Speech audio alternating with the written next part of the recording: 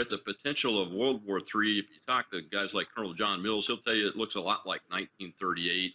I'm sure you guys are aware of that too. I believe it. I think he's right.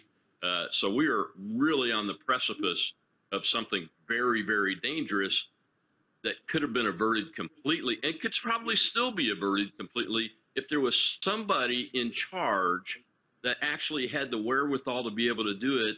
And there is somebody available. His name's Donald J. Trump, and that's why I'm the Mississippi chapter president for Veterans for Trump. We just created it at the beginning of January because Donald Trump's demonstrated the experience and the ability to lead and make decisions that lead to peace instead of warfare.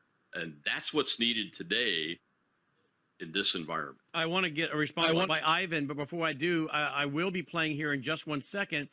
Tucker Carlson asking Putin